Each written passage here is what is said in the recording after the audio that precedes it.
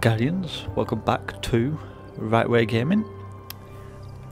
So today I'm going to be talking about a bit of a brainstorm or an idea that I've had, which is on Akimbo weapons in D2. Now before I get into this, I am going to give you a heads up. My personal thought on is that it won't happen, but I will go into more detail on that as we go through this video. Now, what made me think about this is I've seen a few things about an interview with Mark Noseworthy and a few comments from Luke Smith, basically saying and hinting that how we now have two primary weapons, there could be some form of link as to why they're doing that. Now off the back of this, people are jumping on the bandwagon and saying that basically this means there's going to be Akimbo weapons. And as fun as that would be, I think the impact it would have on the game would either be too great or too weak for it to actually be of any... Well, it basically ruined the balance like a lot of stuff in Destiny did.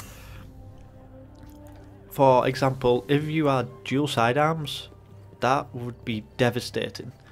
Now obviously if you did have dual sidearms, it would take away the advantage of being to aim down sights, but I feel in close quarters it wouldn't make a difference and you'd still end up being ridiculously too powerful with just two sidearms.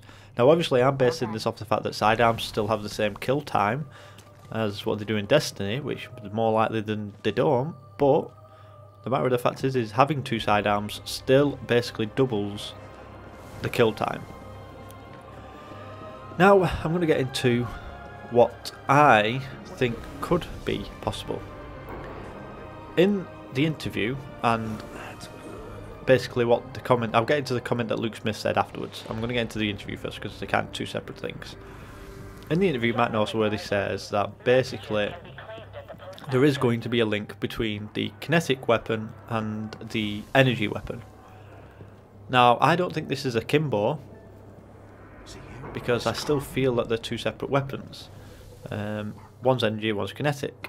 What I think he means by this link is that certain weapons will have some sort of partnership bonus damage or bonus perk.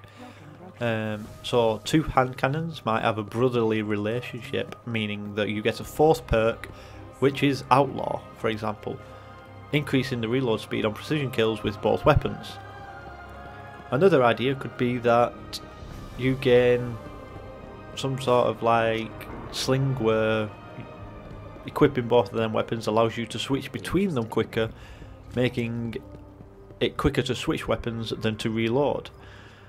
I think that this is the lines that they're going to go down rather than Akimbo. I think Akimbo would end up being completely too overpowering and ruin the game and ruin the balance that they've been working towards. Now on to the second thing. Apparently Luke Smith said at, I don't know if it was one of the, if it was a reveal event for D2 or if it's been in another interview, I've not been able to find the source yet, but he basically said that dual welding sidearms would be fun. Now, yeah, they would be fun, but I think that points out the fact that he's basically saying that that's not going to happen, because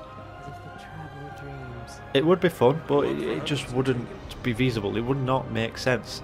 Not only that, but there hasn't been any physical hints or any physical views of such thing.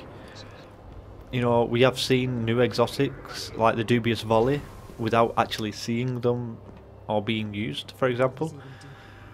And I think that we'd have found out by now. Obviously this is my own opinion, there's opinions out there proving different, that there could be Akimbo weapons, but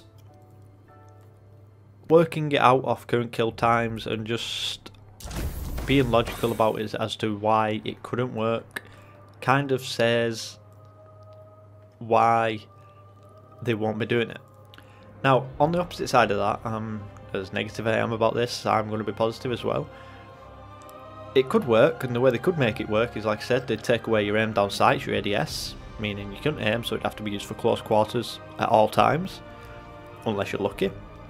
It would also mean you are losing the ability to switch to your secondary. Therefore, if you run out of ammo, you have to reload. Obviously, if they did do it, there would be lots of other things. I can't think of many of them if they did do it as how they would make it balanced and how would they make it fair. Maybe each weapon fires at a separate rate. So left, right, they won't fire at the same time. But if that's the case, then it'd just be the same as really holding one. Maybe slightly faster.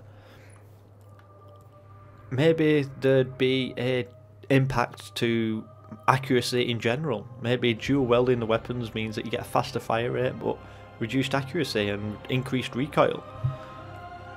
This is many different ways that they could make it work, but overall I feel it would make too much of a positive impact and cause unbalance to the game. I don't know what you guys think, but feel free to drop your comments below. Drop a like if you think that I'm right, and if you don't think I'm right, then again, feel free to comment below as to why you think that is, and I'd be happily to reply and get a bit of a conversation going on this. That's it from me this time, guys. I will see you next time. Guardians, Right Way Gaming, over and out.